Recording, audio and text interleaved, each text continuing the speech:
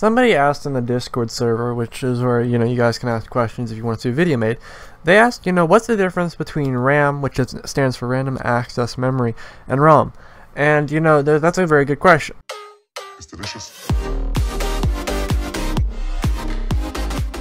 So obviously people are thinking, well, why, what does each one mean, I guess? So the easiest way for me to explain this is by pointing out each parts of the computer that they represent, or would be a good example. So for today's purpose of today's video, sadly I can't take out the RAM out of my computer, sadly, and show you guys.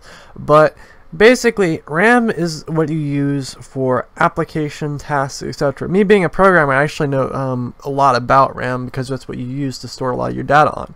So basically, to put it simply, when you use a RAM, it's kind of more RAM you have, the more room you have for programs, which is probably what you've already heard.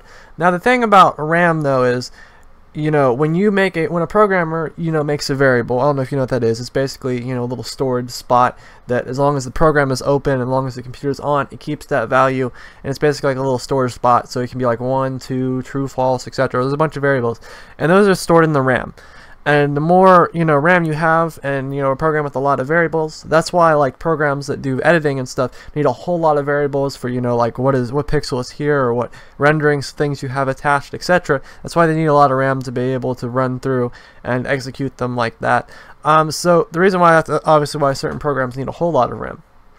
So that's why everybody that gets a whole bunch of RAM for their computers, etc.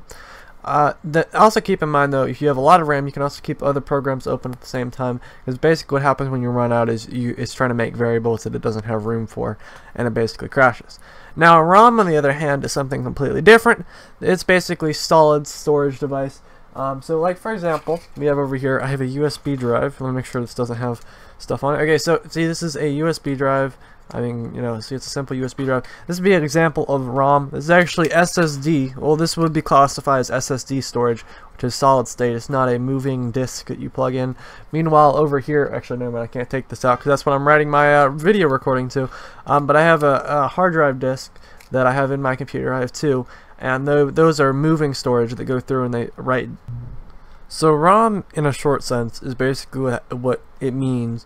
Is it's storage that you can keep stuff after this is turned off. So obviously this is no power right now, but it still has data on it.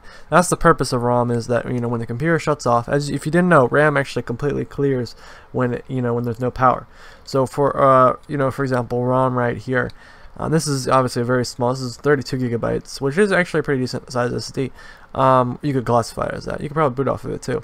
But this is a solid state, and solid state is faster to retrieve data, so that's why your operating system and all that kind of stuff is stored on the ROM, your hard drive and stuff, so that way obviously when the computer turns off, you don't lose your operating system, etc. So that's obviously a good example, is when you have a and that's why also people prefer SSDs, because they're a lot faster at retrieving the data, because all this has to do is just go find the data in the thing. It basically uses, it's really hard to explain, basically goes through and finds the data and just sends it back. Meanwhile the disk has to remember where that kind of data would be stored, then it has to go through and track it, then it has to spin the disk around and move the little the reader or writer, I don't know, whatever you like to call it. It's a little needle that sits on the disk, and it spins the disk, and then it moves the disk, or the needle on the disk around. If you've ever seen a record player, that's kind of what it looks like. And it goes through and reads the disk as it's spinning around, and that's basically how you get data off of it. That's why it's a lot slower than an SSD, because the disk can only spin so fast and it can only move so much. Meanwhile, this all has to do is send an electronic signal and get the data. And it doesn't really have to take a whole lot of time to find the data.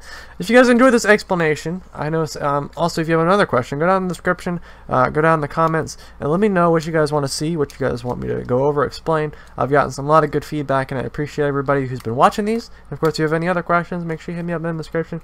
Thank you all. Check out my channel for any other tech related of us and stuff. Yeah, thank you.